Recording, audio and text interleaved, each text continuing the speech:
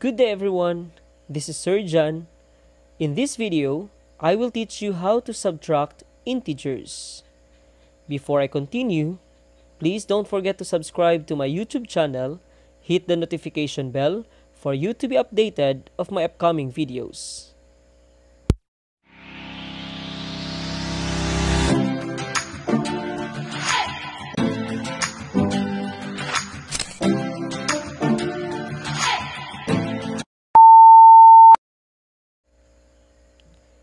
In my previous video, I discussed about addition of integers, which is very useful in our lesson for today, which is subtraction of integers.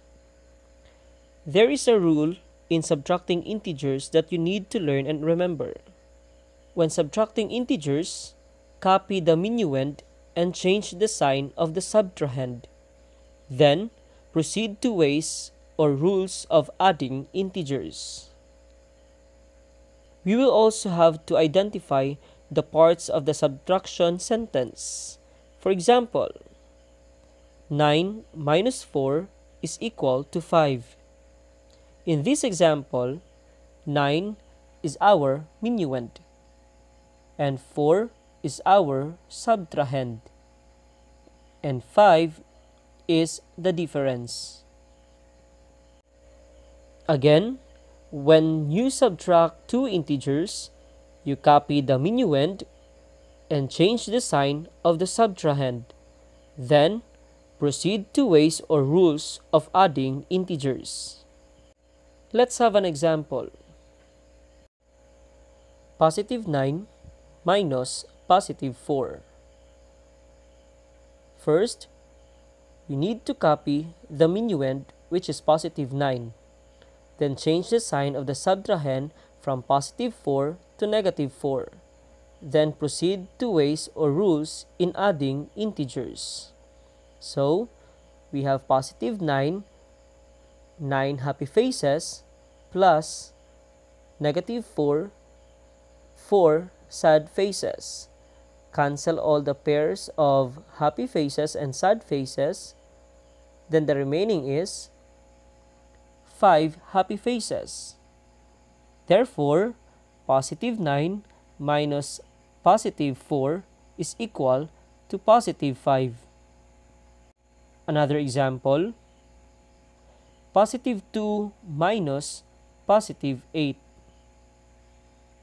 First, we need to copy the minuend, which is positive 2, change the sign of the subtrahend from positive 8 to negative 8. Then we will proceed to the ways or rules in adding integers. So we have 2 plus negative 8. Positive 2, so we have 2 happy faces, plus negative 8 sad faces. Then we will cancel the pairs of happy face and sad face. So we have, then the remaining is 6 sad faces. Therefore, positive 2 minus positive 8 is equal to negative 6. How about negative 6 minus positive 3?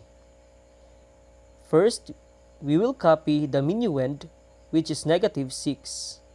Change the sign of the subtrahend from positive 3 to negative 3. Then we will proceed to ways or rules in adding integers. So we have negative 6 plus negative 3. Negative 6, so we have 6 sad faces plus negative 3 sad faces equals 9 sad faces. Therefore, we have negative 6 minus positive 3 equals negative 9. How about this? Positive 5 minus negative 2. First, we will copy the minuend, positive 5, then change the sign of the subtrahend from negative 2 to positive 2. Then we will proceed to ways or rules in adding integers. So we have 5 plus 2, positive 5 happy faces, plus positive 2, 2 happy faces, equals 7 happy faces. Therefore, positive 5 minus negative 2 is equal to positive 7. Another example, negative 6 minus negative 1. Again, we will copy first the minuend, negative 6, then change the sign of the subtrahend from negative 1 to positive 1. Then we will proceed to ways of adding integers. So we have negative 6 plus positive 1. Negative 6, so we have 6 sad faces, plus positive 1, 1 happy face. Then we will cancel all the pairs of sad faces and happy faces. Then the remaining is 5 sad faces. Therefore, negative 6 minus negative 1 is equal to negative 5.